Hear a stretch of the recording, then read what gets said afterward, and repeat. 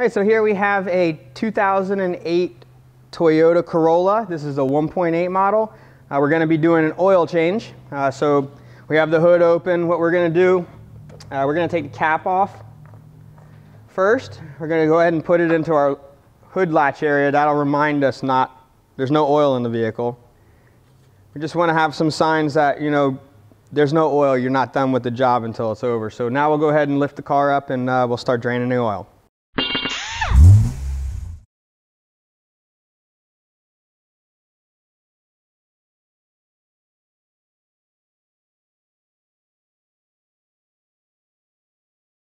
Okay, so here we are underneath the car.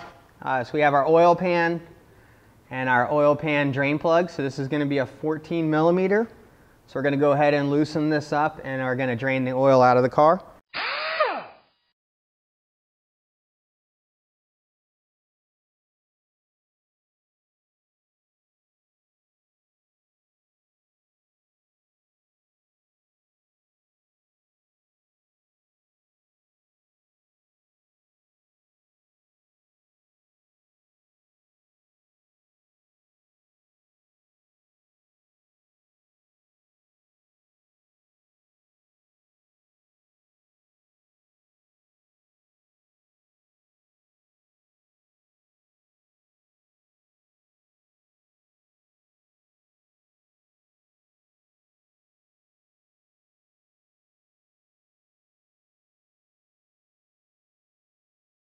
All right, so we'll go ahead and wipe it down a little bit. Looks like the gasket is glued in. Someone has kind of paint markered glued it in.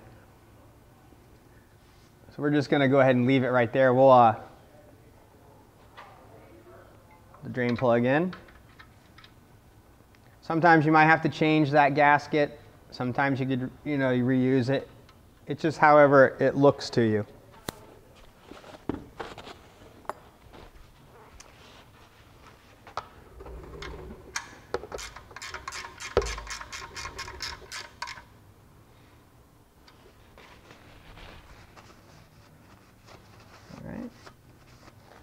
Okay, so now we're going to come around to the oil filter side. On this car here, it is located right here. Okay, so now we're going to go ahead and loosen the oil filter.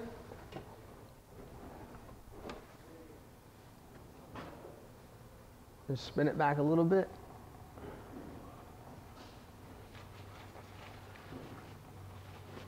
So I just gave it enough spin to let it unseat.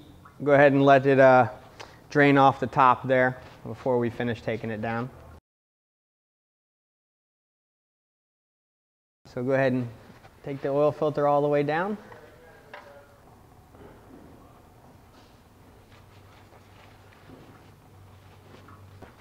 Something we want to take note, we want to make sure that the gasket is still on the filter.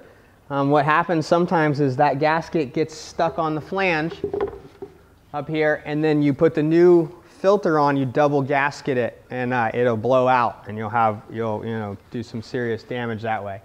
So you just want to make sure.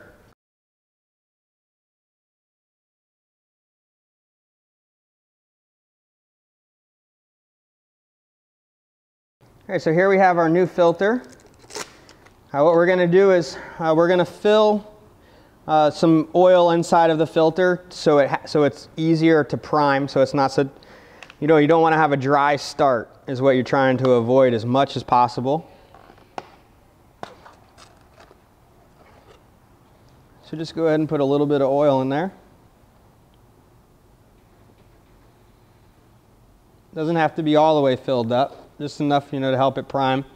The other one is too, we want to use this fresh oil to lube our gasket. That way we get a nice turn on there. All right, so we're going to go ahead and thread our filter on. All right, so it's just now started to seat. Let me wipe my hands off, get the oil.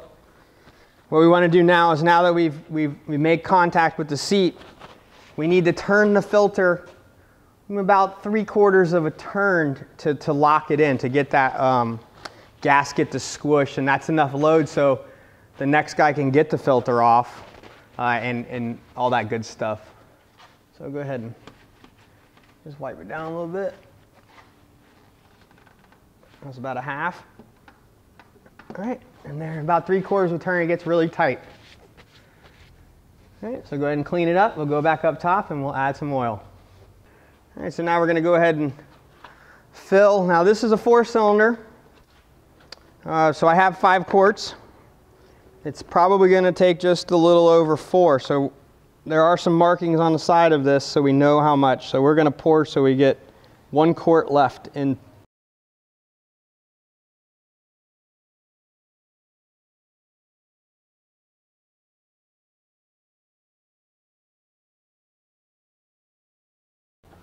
All right, so we're going to put the cap back on. We'll go ahead and start the engine. Let it run for, just a couple 30 seconds or so. We'll shut it back off. And then we will check our fluid level, see how we did, if it needs to be adjusted.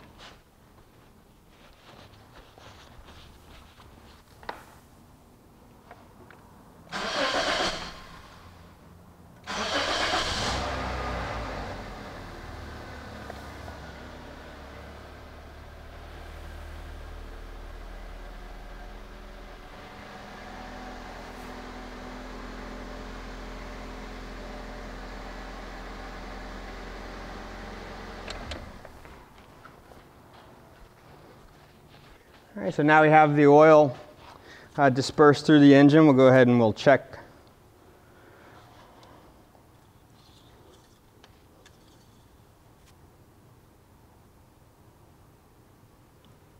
All right, so we can see our mark right there.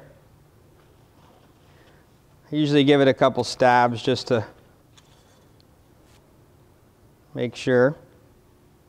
And we're shooting in between the dot to the dot. That would be where Toyota says it's full.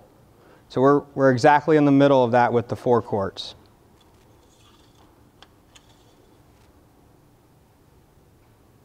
All right, so we're consistently at the same line. All right, so we're all done with this. We'll go ahead and deliver it back to the customer.